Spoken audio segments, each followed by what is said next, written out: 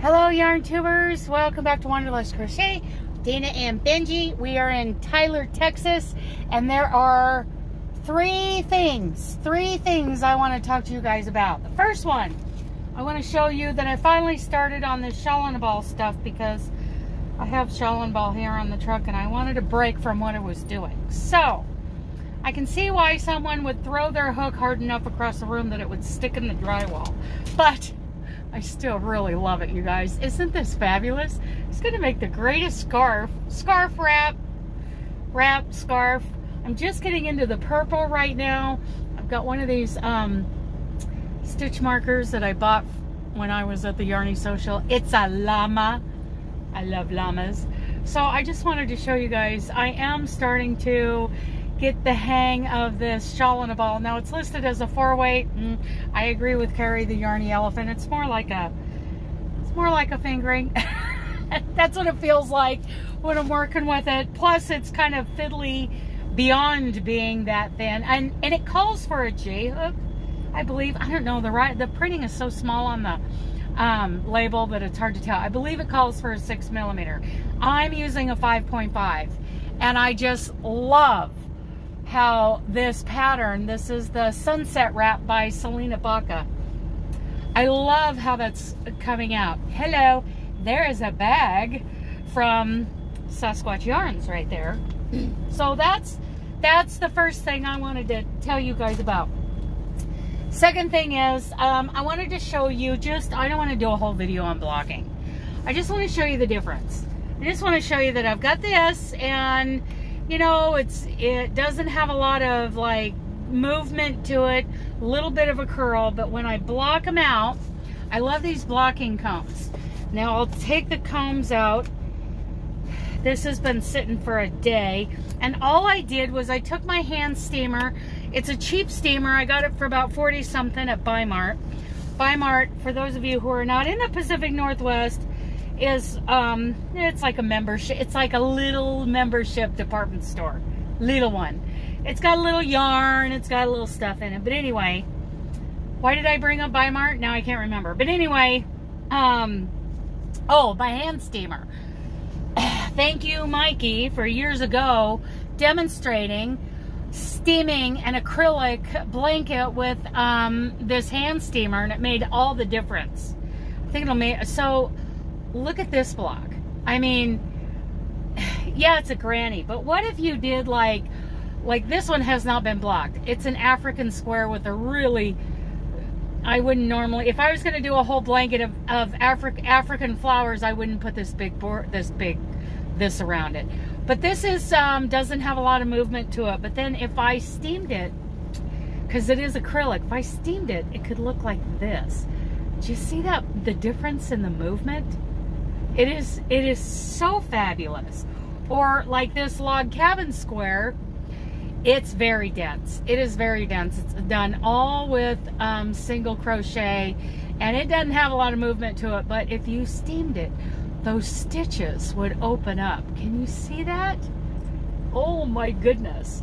Where, you know, this one does have a little movement to it, but it's still got some curl, and it just doesn't look as nice and sharp as this one does.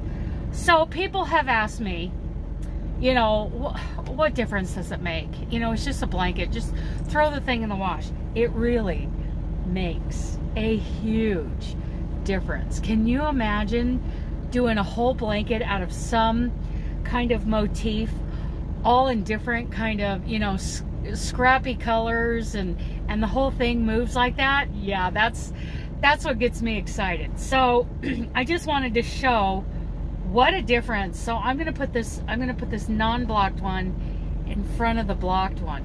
Can you see how it's peeking up around the edges? I've got it perfectly at 8 inches.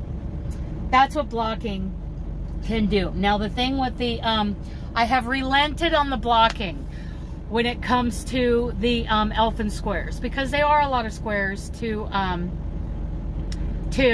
make. In fact, these 3 right here that I'm working on will make 30 for me, and I gotta sit here and try to get started on the next 10. Oh, I think I have 4 things to talk about today. So anyway, contact. Okay.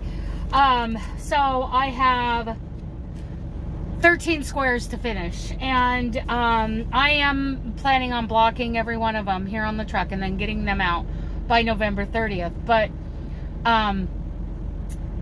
the rules now say blocking is encouraged but not required. If you really think you can lay this thing out and it's going to be an 8-inch square, you know, because I'm going to end up, when I put the squares together, I'm going to steam that whole blanket anyway. I'm not going to wet block it, but I am going to steam it. But definitely, I mean, you can tell, now I got the unblocked one here and the blocked one here. See how nice that is? It's just like icing on the cake. It is so nice. So, the next thing, I want to talk to you guys about contacting me. If you ever want to contact me, you can text me. Tell me who you are. Explain who you are. Text me at 208-805-7111. And when I get pulled over, I'll be happy to respond to you. Don't try to call, because if I don't recognize your number, I mean, I get so many scam calls all day, every day, that I just don't answer the phone anymore. Unless it's, you know, someone who's already in my contacts, I will answer the phone. Unless, there's another one, unless it's Sunday. So here's how my life is. Saturdays is the day for me. I do the things I want. I try to make that the day that I do the things, you know, for me. My fun things I want to do just because it makes me happy. I do not do that 5 days a week. 5 days a week, you know, I'm serving you. I'm serving my employer. I am trying to be in service. I'm serving the Lord. Now, speaking of the last part, I don't answer the phone on Sundays. I usually don't respond to too many people on Sundays. If I have responded to you on a Sunday, you're pretty special. But then I'm going right back to, it's the first day of the week. We come together on the first day of the week to sing, worship, study, do all the things. Take the Lord's Supper. In fact, many times when I'm parked on a Sunday evening, I try to park early so that I can Uber to the nearest congregation so that I can attend.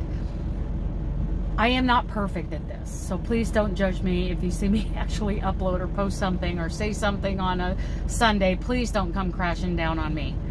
I am a very flawed Christian. Very flawed. So, just know that I am trying on those days, on Sundays, to, you know, focus on Him and not on what I want, my desires, or on, you know, anybody else. Only on Him. So, yeah, that's what I'm trying to do. It doesn't mean I always succeed. But, that's what I wanted to share with you guys about contacting me. I know sometimes people forget because they have different priorities for their Sundays, and they're like, hey, you know, but anyway, okay. The last thing I want to tell you guys is, speaking of worship,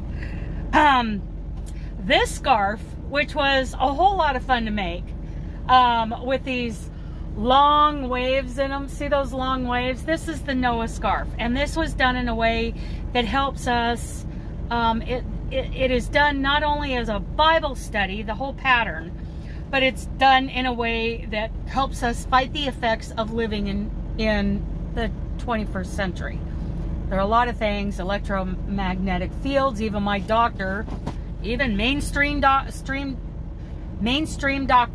general practitioners are saying, hey, watch out for those EMFs.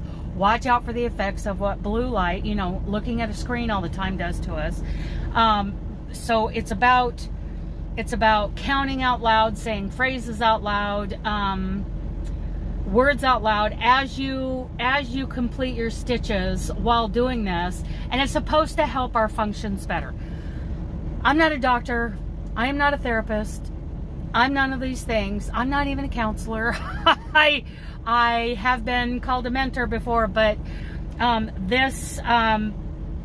my testers gave me some amazing feedback about how this, you know, the whole goal is not only to learn, you know, the first 11 chapters of Genesis, but to get our minds thinking a little more clearly, a little more, you know, ability to concentrate, stay on task, that kind of thing. In fact, I'm thinking of doing another one just because I felt so much clearer after doing this one the first time.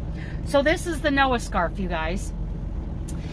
And I have decided that it is going to cost $9.99 to download it, because it was a huge undertaking to do this pattern with the Bible study and all the other things that are added into it, because I had to be edited by more than just your regular editor. You know, people at the church, I had church leaders looking it over. I had all kinds of experts looking it over. It is a $9.99 pattern. But if you use the coupon code NOAH100, 100 downloads will be free using that code. You can personally use it once, but 100 of you are going to be able to download it for free as of today. I don't know how long that's going to last. And as soon as it's over, it's going to go to $4.99 for a couple of days, and then it's going up to $9.99 for the rest of its online life.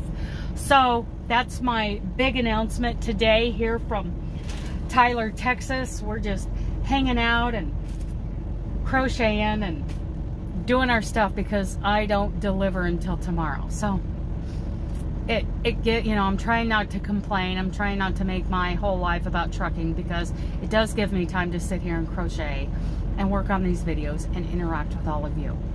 Okay? Okay, I love you guys. Bye.